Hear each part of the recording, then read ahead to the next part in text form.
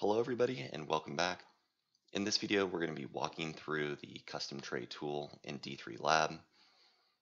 In order to fabricate a custom tray, we're going to need some sort of input model to use, and the model we'll be using today is the one that we've generated in earlier videos in this playlist.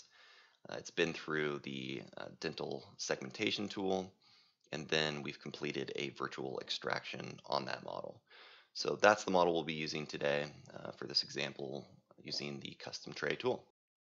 So we'll start out like always by clicking on the tool that we'd like to use in the D3Lab menu, in this case custom tray. We'll make sure our model is loaded and ready to go, and then we'll hit the go button to start the tool. In the first step, it's asking us to set the insertion axis for the custom tray. Generally speaking, an occlusal view here is going to work just fine, but you can tweak that as you'd like. Once you feel comfortable with that view, you can hit next to kind of lock that in. That frame of reference is used later on to determine where the undercuts are and to process those undercuts. So that's what that view is used for, and we'll use that later on down the road here. In this step, it's asking us to draw the appliance border, so the custom tray border here.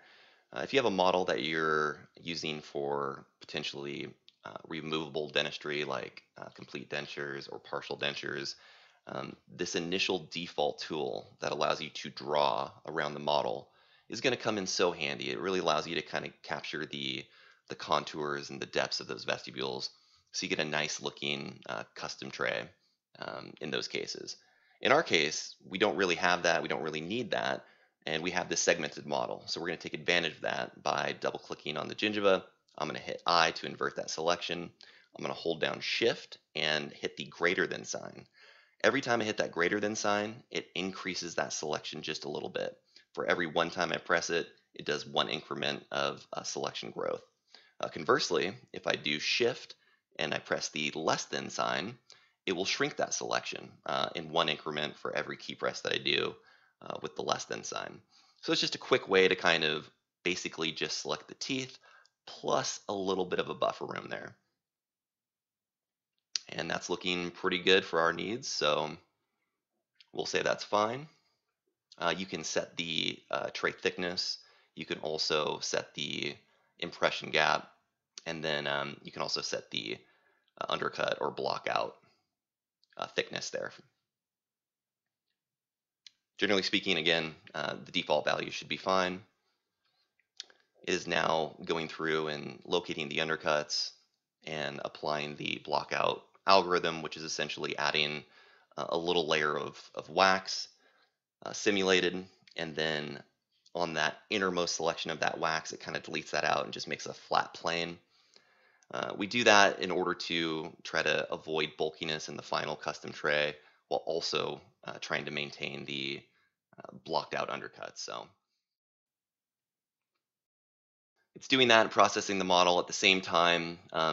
Another output of this tool is this blocked out model, so you can use that later on if you'd like.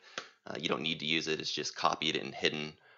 So you can use that for a different tool or something else down the road, or just a 3D print. But it's there if you'd like it. If not, you can just leave it hidden or just delete it. But it is part of the output. In this step, it's asking us to select our stops. So that would be like occlusal stops or tissue stops or anything like that. Generally, a nice tripod will give us a good stable impression tray, and will also try to give us that nice uniform thickness of impression material all the way throughout. So I'm just setting the three different areas here and then pressing next. You don't have to do any stops if you don't want to. You can just hit next without selecting anything, and that will work fine. Now it's asking us to do a perforation. If we'd like, again, you can just hit next and you don't need to do a perforation. But in our case, we're kind of hypothetically thinking this is a final tray for like an implant crown or something like that. And then we need to modify the tray to allow for the open tray protocol. So we're kind of doing this perforation selection right where the implant would be and will also kind of give us that room to take the impression with the impression coping there and everything like that. So no more need to do it chair side. You can just 3D print it and have it ready to go. I'm also kind of making sure that that perforation isn't too close to the border of the tray. You don't want to accidentally kind of make the tray into two pieces. If it's too thin there, if there's not enough room, it could develop an end product that's just two pieces because it got too thin there. So I was just making sure it wasn't too close to the border. After you set your perforation, or not, or multiple perforations, any one of those three is just fine. You can hit next, and it goes through the rest of the steps here of generating the offset for the impression gap and the thickness of the custom tray. And once this is done, it's going to be about 95% done.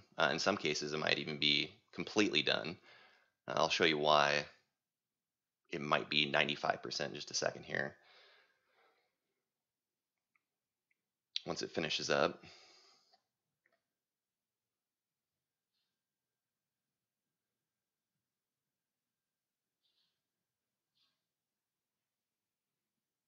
Okay, so there's our almost finished custom tray, in some cases potentially completely finished.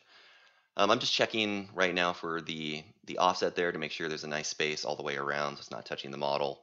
That looks good. That looks like what we set it to. The last thing we probably want to do is add a handle here. So that would be that 95 to 100% there, making it to completion. I can hit the add handle button. All I need to do is just drag and drop this right onto wherever I'd like onto the model. Kind of set the location and the size of the handle,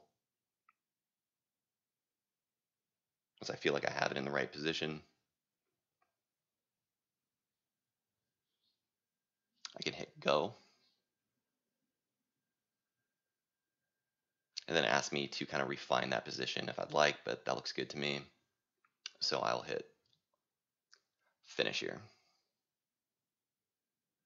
Okay, so there you have it. You got your final product, custom tray, with the stops and the perforations and everything like that. So we're done here, but as a final check, just for me, I'd like to kind of take a look at the intaglio side, make sure it looks like those stops are there, and I can verify that by using that little intersecting selection trick that I talked about in a previous video. I think it was the flipper video at the end of that. If I have two models present in the scene here in Mesh Mixer with one active, I press S to activate the select tool, and I can double click on the shadowed out model and then quickly hide that.